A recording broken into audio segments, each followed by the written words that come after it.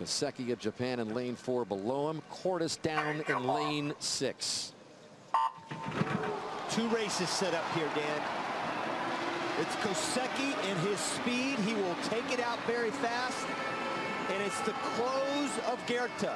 He just runs people down. He's done it his whole career. Never panics, stays composed throughout.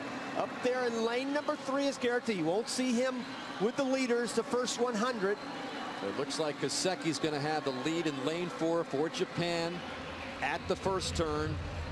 Again, the fastest time in the world this year, had a disappointing performance in the 100 breast earlier at these championships. So a chance for redemption for Koch in lane 4. Cordes over there toward the left in lane number 6. Looked very comfortable in that first 50. A little faster than he went in prelims, which I love. The fact he didn't overswim that first 50. Next to maybe the legendary Brendan Hansen, Kevin Cordes might be the best college breaststroker in history. Right. He's been 148 in 200-yard breaststroke. So that's how they stack up with 100 meters left. Koch, Cordes, and Koch.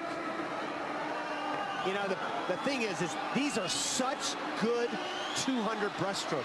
I mean, Koch, Gyurta, Willis. There are so many good ones out there, and Kevin Cordes is just kind of hanging in there, but boy, you just get a sense of what Gyurta might be able to do this last 50. There are 3 swimmers, including Gyurta, right on that world record line. Gyurta was 4th at the last turn, and now he's going to be 3rd or 4th or maybe better.